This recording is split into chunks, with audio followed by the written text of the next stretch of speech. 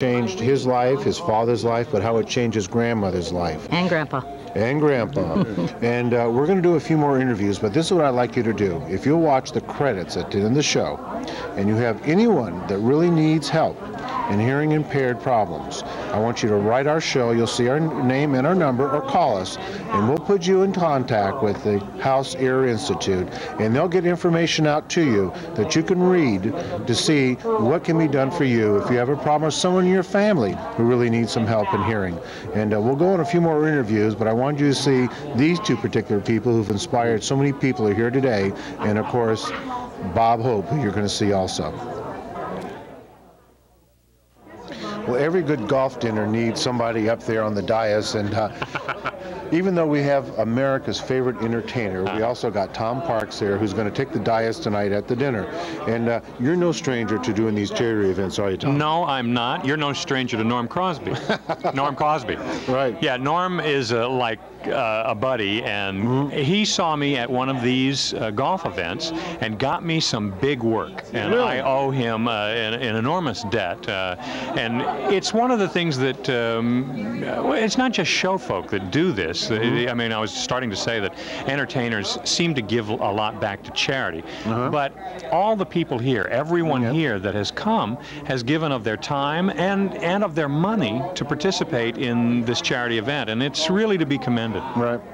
Well, it's different. The best part is a fun day at golf. Oh, and an incredible golf course. Yeah. We played on a terrific golf course today. This was really great, although I wasn't playing golf. I was on some kind of nature hike. You saw every bit of nature. Oh, man, I did. I did. And, you know how they say, in my foursome, somebody else would hit, and there'd be this course of, ooh, good shot. Oh, that's a good shot. Oh, that's long. Oh, then I'd hit, and there'd be... That's that'll play. Wait a minute. No, you get that'll play. No, it was death. Yeah, yeah. You thought your whole group was right, dead. exactly. Or you'll hear something like, "Oh, it opens up over there." Oh, thanks. Yeah. Or sounded good. Yeah. Thank you. Now you've been on the Carson Show. I have been on the Tonight Show, both with Johnny and with Jay, which is sort of the legend. It was really great. And you've done your own HBO special. Did one of the one-night stands. We shot it in Chicago. Very fun to do. Did a Showtime special. I have one of those careers where I get a lot of people. Your people in the audience are going to be sitting out there. I get a lot of people coming up to me going, "Did we go to school together?" They're not quite sure how they know you. And, but it's been fun. I've been doing it 20 years, so it's been great. The worst part is he's done all these shows, but he's got to stand up in front of Bob Hope and be funny. Oh man, how did that happen? Bob Hope is sitting right behind me, and this is an incredibly tense moment in my life. I don't know. I mean, it's you people are meeting sort of a comedy legend. Right. I'm meeting the guy I admired for the reason I'm doing this. So yeah, it really is sort of tense. I'm going to tell you a little story. You think it's tough to play to him? I grew up 3 houses away from Bob Hope. You did? And this Bob Hope? This Bob Hope. And not only do I have 3 houses, I'm going to tell you a little story. Okay. He tells a story of me he's used in his act for 40 years. You've been used in Bob Hope's act? And for 40 years. I'm going to tell you that story just in a second. And every time he sees me, he kind of relates to that story he tells about me. So when I come and sit next to him and talk, he looks at me, and all of a sudden he's ready to tell the joke again. And this joke he told, now, he says it's true, my mother says it isn't, but this is how it goes. When I was whining as a small kid, my mother used to say to me, "Shh, be quiet, you're going to wake up Bob Hope, he's sleeping." And this went on every time she wanted me to shut up and go to bed as a young kid. I'm talking about a 2-year-old, 3-year-old. So one day I'm watching television and Bob Hope is on, and he just happens not to really be good that night. And my mother's watching him, seeing what the problem is, and she says something to the effect that Bob isn't really on tonight. So I looked at my mother and I said, "Shh, Bob's sleeping." Now, he has retold that story for 40 years. Right. And now when he sees me, I look at him and he always says to me, "I'm wide awake." I'm wide awake. So you can imagine being the blunt of this joke for 40 years. He is so remarkable. He's sitting there signing books. Right. He's just incredible. Well, we have him on our show, and this is the second time Bob Hope's appeared with us, and we brought him to our audience just about 3 months ago from the Nixon Library, where we did a show with the Eisenhowers and Bob Hope, and the library informs us there was over 300 calls looking to find a copy of the show. And he brings those people out. And I want to tell you something. Now that we have a third person here, many of you have saw in the tabloids all these stories about Bob Hope being out of it.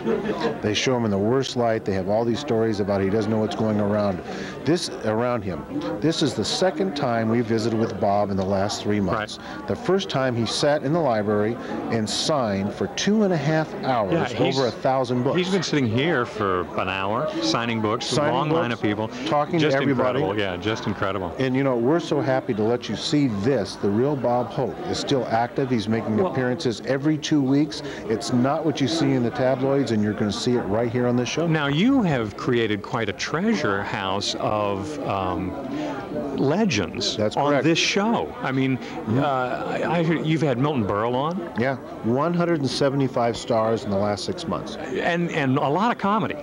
Yes, I mean, I can't do it off the top of my head, but I'll give you this, and I'm going to do something else for the audience. Yeah.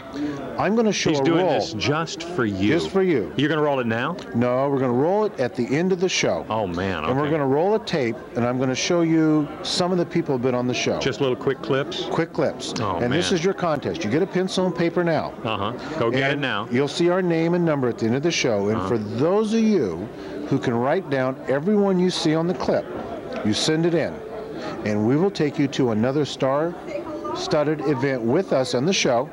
We'll put you in that event if you can name everyone you're going to see in the clip. And where do they send their entry to? At the end of the show, you'll see the credits to Platinum Entertainment, the production company. Send it to Platinum Entertainment at that address. At that address. It's in Newport Beach, and you'll see a phone number there, too, if you kind of miss it. And if you can write down every person you see, and I don't care how many win, we'll take you to a star-studded event. Now, to answer your question, this is just a partial list of just stand-up comedians. Yeah. Milton Berle. Mickey Rooney. Who's a great comedian person. Norm Crosby. Jack Carter. Red Buttons. Steve Allen. John Biner. Shecky Green. Billy Crystal. Robin Williams. John Lovitz. Bob Meyer. Boy, I can just keep going on and on. Buddy Hackett. I should just leave. Harvey Coleman. Yeah. And of course, our director wants me to tell you about Beverly D'Angelo. And she's a fine stand-up comic. Listen, thank you for getting her name in. Because a lot of people forget her. A lot of people don't recognize what a great stand-up comic. Was on last night. Tracy was on. From the Emmy Awards with us. Another good stand-up comic. But we just went on and on and on, and probably of the 175, I'd say at least 40 stand-ups of very big people have been on. And you know, when you're stuck in the thing, but if you'll see the clips, you'll see at least 20 of the stand-up comedians in the clips. Yeah. Okay, and just write down and send in. You send in. And you go. And you will go with us to one of the big events, and I promise you at least 15 stars at the event I'm going to take you to. So hang in there. We're going to put another one on the roll. Not just like me. These are like big stars. These are like people that you know their names. Can you believe this? Listen, he unfortunately has to get up, not in front of this crowd, because he does this normally, it's not a big deal, but he's got to do it in front of Bob Hope. Oh, come on. Oh, man. Oh, man. I'm tight. I'm all tight. We're putting him in this location. So, hey, thanks for being with us. And thank you for having me on. And one other thing. Yes. It isn't just hearing impaired you help. You've also helped other charities, diabetes. I'm largely involved with the American Diabetes Association. Right. Now, and this is a point I want to make. I have diabetes, so it's a personal thing, and it's why I got involved with the American Diabetes Association. I'm always impressed with the people who get involved who don't have a personal involvement with the charity. And there's a lot of people like that here. They're here because friends ask them to come, and they're doing it because they recognize that it's a good thing to do. And it's why these charities can exist, and it's why it's so important to have the network of friends that come out and support this. So to everyone that comes out, they should be congratulated for what they do, because it's so important. It's hard to get government funding these days, and the private sector is where the money comes from. And it's these people who selflessly give up their time and money to come do this. So they're to be congratulated. Right. We've got a crowd coming in now. There's a silent auction going on. And of course, everyone's getting the books done we by should Bob. be quiet because the silent auction is going on. Anyway, we don't want Bob mad at us. No, we don't want, and Bob, okay. Take you on to another one. Okay.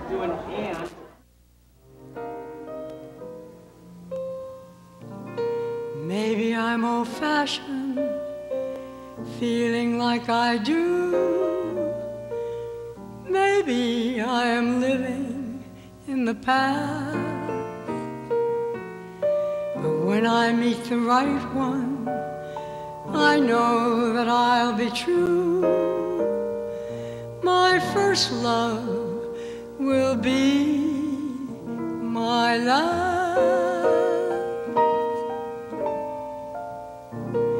When I fall in love,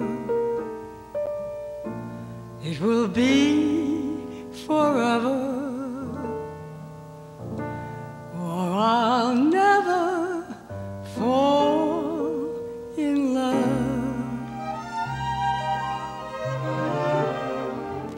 First of all, I was there a number of years ago, and as the house started to shake, I came running out. I thought it was an earthquake.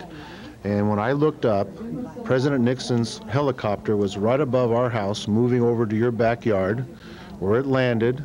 And when I ran over, saw Kelly, and jumped into the backyard to see what was going on, it was you, President Nixon, Jimmy Stewart, and Fred McMurray. You remember that day? Right. Took the golf cart over to Lakeside? Well, yeah, we went over and played. Then we came back, and he landed in my backyard. Right. And he got in the backyard, and he got in the plane and flew down to the coast. That's what I call a heck of a parking lot, wasn't it?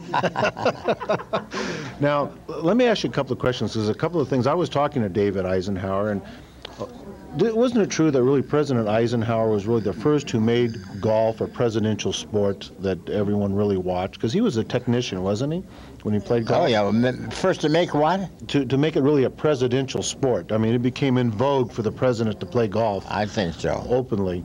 And what was it like playing with Eisenhower? Huh? What was it like playing golf with Ike? Oh, I enjoyed it. Mm-hmm. Yeah, he's a good player, and you know, as you say, he played like a real president. Right. Did you get a chance to play golf with Kennedy?